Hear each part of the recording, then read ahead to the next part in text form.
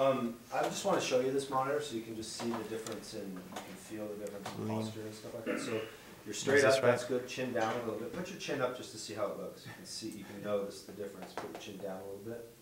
Get more definition and shadow across your chin line and all that. I don't know if you guys have good sides. You can always talk to your producer if you're on video. So we're here with BrightRoll. Thanks for coming. You're welcome. So tell us a little bit about BrightRoll. What do you do? BrightRoll is the leading video advertising network in the United States. We serve 4 billion video ads per month today across 4 screens. Basically, that's the PC web, mobile devices, tablet devices, and connected TV devices as well. We work with 80% of the top agencies and brands in the United States, everyone from P&G on the consumer packaged goods side to Best Buy and FedEx, all the way through on the technology side to Microsoft and Verizon on the telecommunications side. So we work with all of the top brands to help them deliver their video messages into the customers that they want to get access to.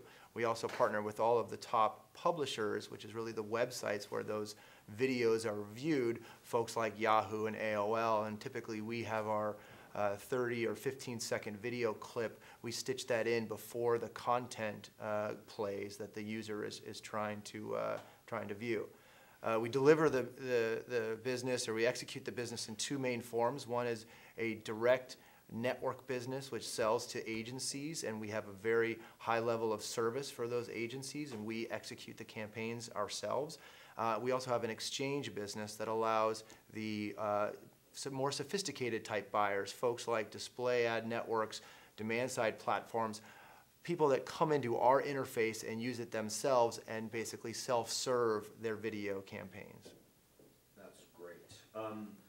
Who do you compete with? Who else is out there doing this? On the network side, we primarily compete with folks like Tremor and Yumi. These are big networks that also sell direct to agencies. We feel like we differentiate ourselves from them in that we actually give those agencies post-campaign reporting so they can see exactly where their campaigns ran. We also feel like we give a much better level of service to the agencies than those other networks do, and that's why we beat them in the marketplace. And then on the exchange side, we compete with a company called Adapt TV, which is another broad-based exchange. We feel like we compete and win against Adapt because our solution is much more transparent. Our buyers that buy from us can see, again, each one of the websites that they've run on, or mobile applications as it may be, after the campaign is run. And that's why we think we're more effective against somebody like an Adapt. Wow. Well, so how is the company doing? I've heard that you're very successful. Company's doing fantastic. We are about 180 people now. We've grown to where multiple offices in the United States, an office in Canada, as well as offices in the UK and Germany. We've grown 100% each of the last 2 years, including calendar year 2011, and we're looking to grow by 100% again in 2012. And so this is a business which is in really hyper-growth mode right now. That's exciting. What's driving the growth in video advertising? Well, I think the number one thing is just the usage patterns. You know, when we first started, you had a couple hundred million video views per month, maybe across the whole world. And that was 6 years ago. Now we probably have 12 billion or so video views a month. So people are just watching and consuming more video on their PCs. 12 billion video views per month. So you think of snippets of video. That's just US. And you guys are 4. We're 4, so we're 1/3. We're 33% of the overall market today, correct. And so part of it is just the overall industry growing dramatically. And not only is that consumption happening now on PCs, but it's also happening on iPhones and Android devices, as well as iPads and Android tablets. So you have all of these new devices which are now coming online, and where video is being consumed in things that are not traditionally video applications, like Angry Birds has 500 million users today. Well, we stitch in a video ad between levels of the game, so there's new opportunities to actually have video inserted in these applications. So that's part of why the growth is really happening.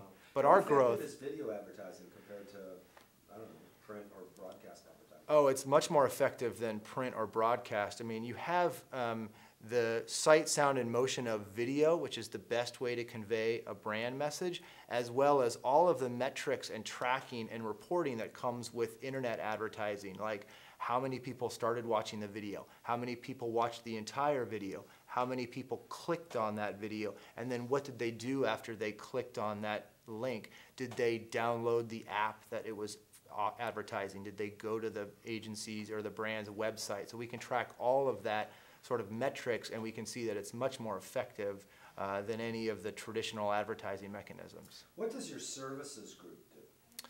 The services group really works with the agencies to help them through the whole campaign process from start to finish. And that's sort of planning up front, helping them to identify what's the type of message they're trying to convey, who do they think that their target audience is, and we help them by designing the site lists and the types of places where those ads will go. Then we'll launch the campaign with them, and they basically will track the campaign as it's going to see if there needs to be any optimization done. Do they need to add sites? Do they need to subtract sites? Do they need to change any of the targeting parameters?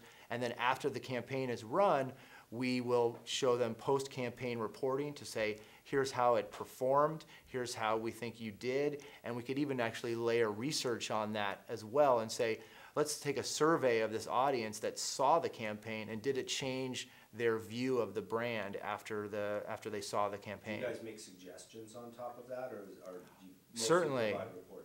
No, we make suggestions. So we want all of our brands to renew. And so if they run a $200,000 campaign with us today, we want them to run a $200,000 campaign with us tomorrow. So we typically say, here's what we think was effective for you, and here's what we would do to improve it next time you run the same campaign. How do you feel that you're different from some of the other exchanges and networks? Well, on the exchange side, we're different in that we have access to far more inventory than any other exchange out there, and just in terms of number of impressions we see, the number of unique users we have on the network, we have 110 million unique users, so and that's ComScore rated, that gives us access to far more people than any other network out there. So people who want to get reach come to us.